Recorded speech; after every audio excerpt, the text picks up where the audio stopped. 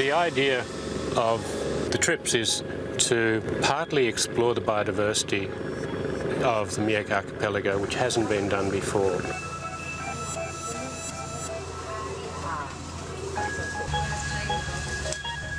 I look at every single individual coral and I identify it to what family it belongs to, and I look at whether or not it's healthy or whether or not it has a disease.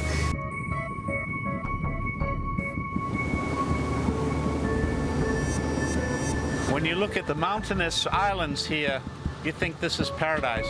But under the water, it's a different story. They've been preparing for this moment for months. Marine biologists from around the world have come to the Mergui Archipelago to carry out underwater research. The area was isolated from the outside world for almost 5 decades. The scientists are looking forward to studying rare species and thriving coral reefs.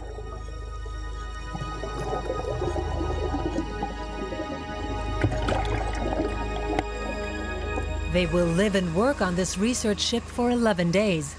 Their schedule includes 3 intensive diving sessions every day, including some at night. That's strenuous, but it's the only way they can collect the material they'll need for experiments later in their laboratories back home. The research team was put together by the environmental organization Fauna and Flora International. It includes Dr. Barry Russell from Australia, who'll be cataloging the fish species here.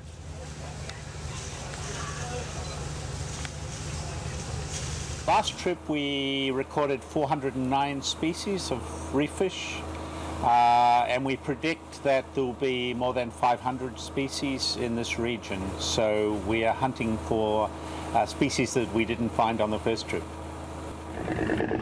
But the scientists didn't plan on having nighttime visitors. They've just geared up to the Thai technology, so that this is a really characteristic. Now it's getting darker. I can see another 3 boats on the horizon. A growing number of fishing boats are now showing up here.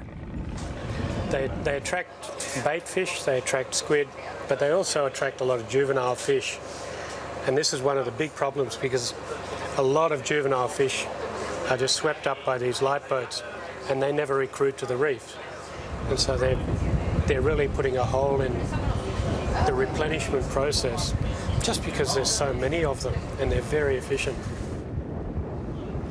Overfishing is having a negative effect on the coral reefs. The researchers will try to determine which of the reefs are still in good shape and which are not. One of the ways to do that is to study mussels. The scientists analyze the bacteria that's found on the mussel's gills. That tells them a lot about the local water quality. If the mussels are in trouble, the reef may be as well. I thought that the reefs were going to be better. So I was quite surprised when I jumped in the water and saw the level of damage, particularly the dynamite fishing. That was something I'd never seen on this scale before. There's nothing but dead coral here. It's a disaster for the ecosystem. Many fish species use the reefs as breeding grounds. If the coral perishes, so do the fish. The researchers also find a number of abandoned nets, which are still deadly to fish.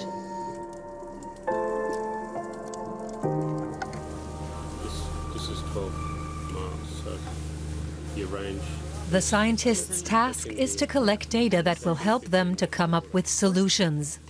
James True and his divers will install underwater microphones to monitor the sounds made by dolphins and other species for kilometers around.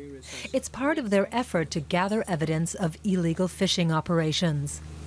Right now in Myanmar and even globally, we don't actually know how much blast fishing is occurring.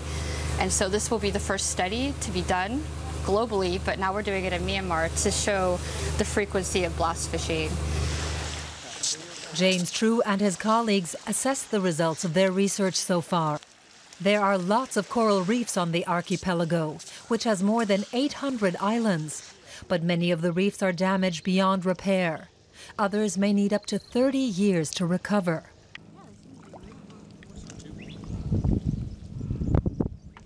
So you see the structure of the corallite there. You can't see it here. But the scientists did manage to find a few surprises, including young coral growing in places where they'd never expected to find it.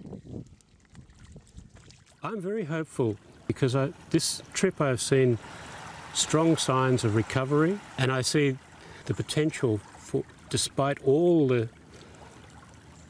fishing pressure, all the pressures from development, I still see this place as able to come back if it's given a chance. This research will provide the basis for the creation of protected areas for the coral reefs that are still intact.